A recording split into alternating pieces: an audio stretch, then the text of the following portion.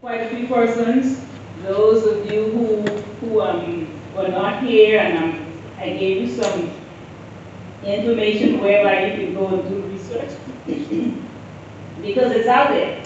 And more so it's alarming now that the doctors are actually diagnosing persons with these different disorders due to the use of cell phone and other apparatus that we use from time to time. Those of you who are accountants, those of you who are secretaries, etc. You're sitting at a computer just about all day. And little tidbits that I've shared over a period of time, that no matter what type of work you're doing, stop for a few minutes and just walk. Walk to the water fountain, go to the bathroom area if you don't need, but just move around so that the blood can continue to circulate throughout the body, because this is what's needed. If you're sitting there all day, you're hindering and you're causing your blood to become stagnant. So all of this work together. We talk about the digital dementia and the use of the cell phone and how the labels link some of it now as well as mental health. So the question is, what is mental health? Mental health as well is a brain health. So we deal with the same thing with emotions to the brain. Whatever affects up here, the head, affects the body. Whatever affects the body, it has a relation there with the head. So let's read together. What you can see. Mental health includes what? Mental health includes, can you see? Our emotional, psychological, and social well-being. It affects what? How we think, feel, and act. It also determines how we handle stress. And stress, to me, is the cause for most of the diseases from which we suffer. We know that illness starts first from acid, not eating on time, not drinking, slow digestion, that type of thing. Then from acid, it goes to mucus, to infection, and then we get to the disease. But if we can get rid of those three things, get rid of some of the mucus, get rid of the acid, then our body will be in health. The stress is not only rushing around in traffic or at work. Stress also can be in the body. Overeating, like I said, not drinking sufficient food, you're putting stress then on other organs to perform or do some things that we're not giving them the water to be able to do, or the herbal tea. Okay, so you want to make sure. We're looking at now what we call like a healthy brain. All right, and this is some of the things that scientists are saying. This one here shows you an Alzheimer's brain. If you notice, one half of it has this gray substance through it. And I don't have that particular photo on here, but the brain from using a cell phone over a period of time looks similar.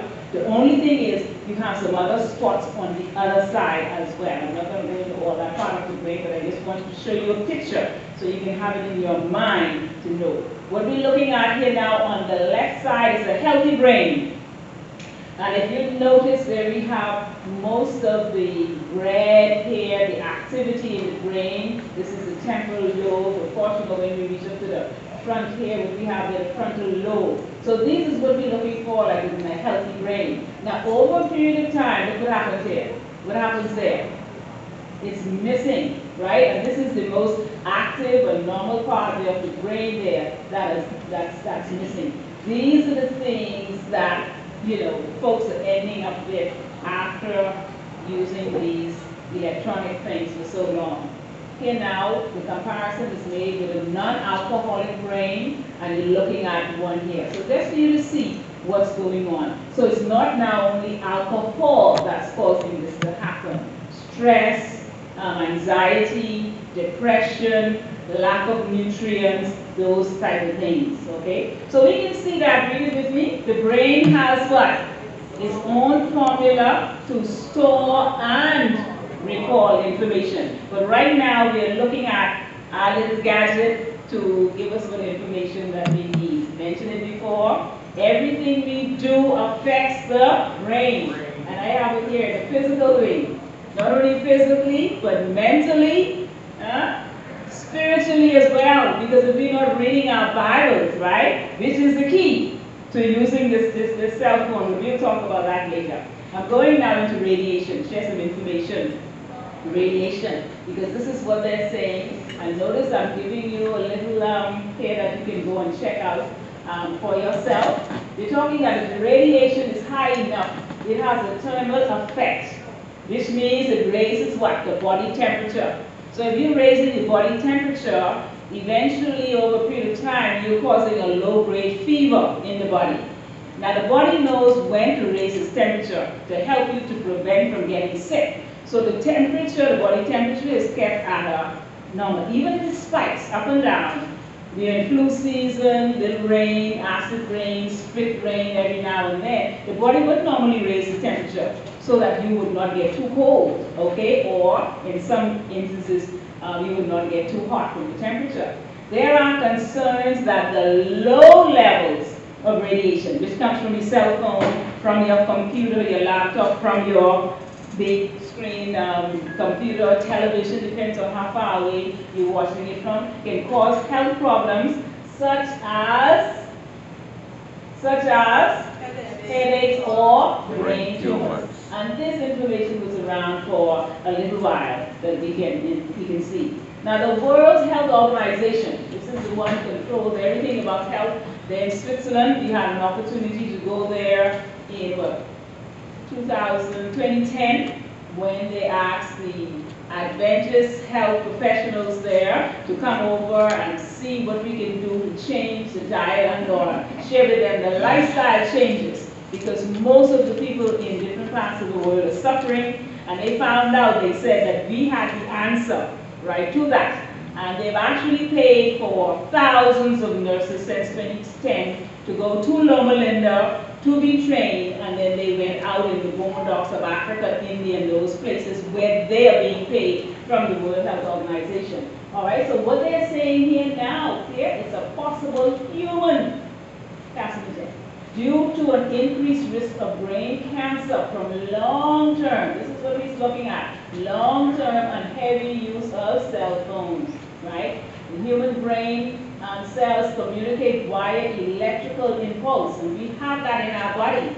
Our sodium-potassium pump, that's a part of us. It's what produces and generates the electricity in our body. Now, it doesn't mean that you need to add more sodium to your food. No, it's a low sodium. It's more of the potassium, the high potassium, and the low sodium that keep our electricity, keep that pump running there within the body.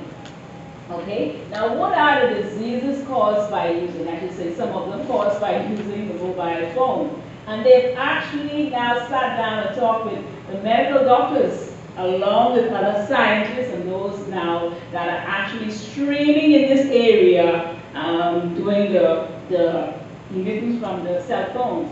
Look at what we have here. Brain tumor, 74%.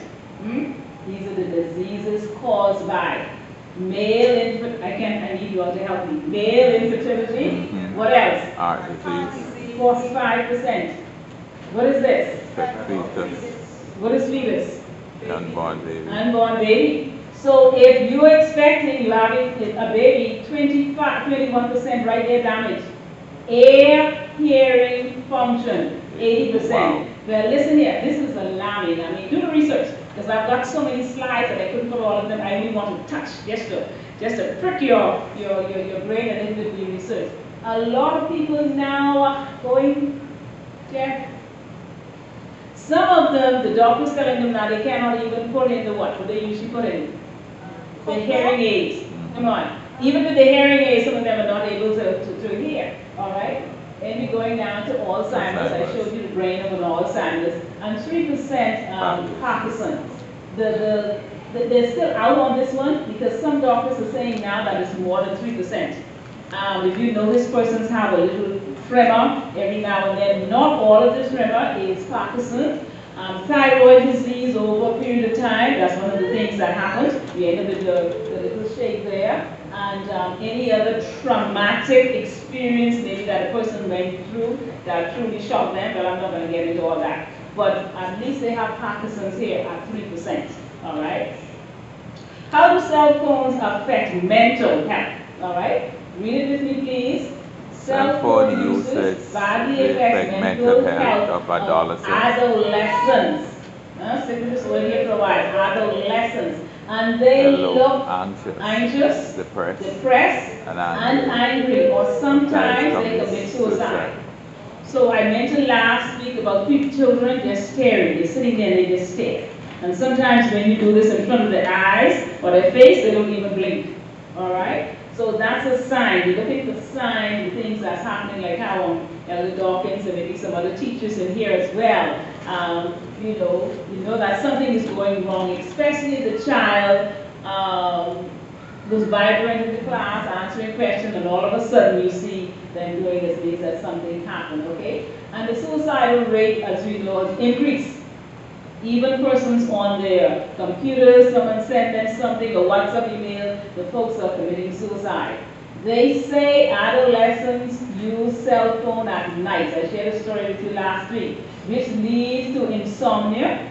And insomnia ultimately results in what? Depression, anxiety. I get depression here twice, in other words. But it just tells you that this is what's happening, scientifically proven, all right? That's some of the things that's happening. And then the physical part of the body is right here. This is what we call the chest neck. At this angle, that's 60 pounds that you're putting on these little cervical bones there from the spine. Here I'm showing you some of them as we go from the cervical. We have 7. We call them C1, C2, C3, 4, etc. Then the whole spine is affected because then you go down to the teeth. And there's 12 of these bones in here. Then you go to the lumbar area, all right? You go to the sacrum, these bones together fuse, and then I told you last week that you go all the way down to the coccyx. So that's right there to the bottom of the body. There's 4 of them there that are fused. These are fused for more support, all right, of the system. But once you have the curvature of the spine from the chest neck, we know that we're in trouble. I need to get a better picture of this for you to see. What I'm showing you now, what happened to your blood. You're all the way down to the blood cells. You know, we made up of cells. So the use of the cell phone over a period of time does this to the blood. You can hardly see. Now this one, like I said, I'm going to get another picture in a time. You can see the little circles here. The blood's supposed to pass through each one of these cells individually. But you can see the difference from this to that. All right? So this is what's happening, and this is what should happen or be happening in the body. Not only that, the cell phone, and you can see the right one, this is what it does from the body. We're looking at from head to toe. This is the phone right here. In the person's ear. You can say, okay, Alvira, I don't need that. No, I can put my phone on the speaker and talk that way. But this is what was happening from generation. So it lights up the entire body. It lights up the entire body. And the green over here that you cannot see too well should be the way that the system should work. All right, so you're not going to read all that, but you're getting an idea to know what happens with the phone. All right, so even if you have your phone in your hand, you've got the low radiation, the pulsation still going through the entire body. We talked before, like how men used to put it in their pockets, and what it's doing to them now. Ladies years ago used to put it in their breast. Or make sure you do not have it close to your body. Do not sleep with your phone close to you, or do not charge your phone while you're sleeping. All of that is happening, and that low radiation is affecting you throughout the day. All right? Here basically I'm showing you the same thing again. All right? So this is it close to the face. And that's what's happening. But when you have it in your hands, it's the same thing. The impulse, the radiation is going straight to the system. In your hands, this way, the first connection with the tenderness part of the body is the breast. So no matter how you hold it, it's still close to your breast, close to your heart. You're holding it close to the chest. Okay? So this is what's happening here in the brain when we do that. Now, let's see what time it is. We started after 10. After, just click the 10:01 by my So we're going to stop right here, and we're going to now go into the